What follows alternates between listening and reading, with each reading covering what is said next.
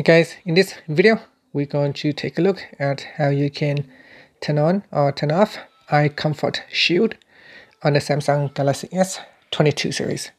First, tap on the home button to go back to the home screen. On the home screen, swipe down at the top and then tap on the settings button on the quick settings panel. In here, go down and tap on displayed.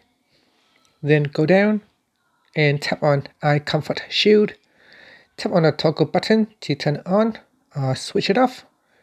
If you tap on the left hand side panel, it will open up another screen.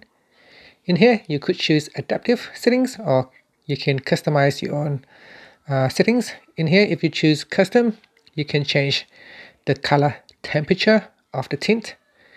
And you can also set the schedule to automatically turn on or turn off eye comfort shield. And that's it. Finally, you can tap on the home button to return back to your home screen.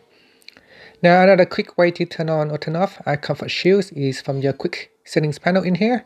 So if you swipe down twice, you can see in here, if you swipe across, you'll be able to locate eye comfort shield right here. So you can tap on that to quickly switch on or switch off eye comfort shields. And that's it. Thank you for watching this video. Please subscribe to my channel for more videos.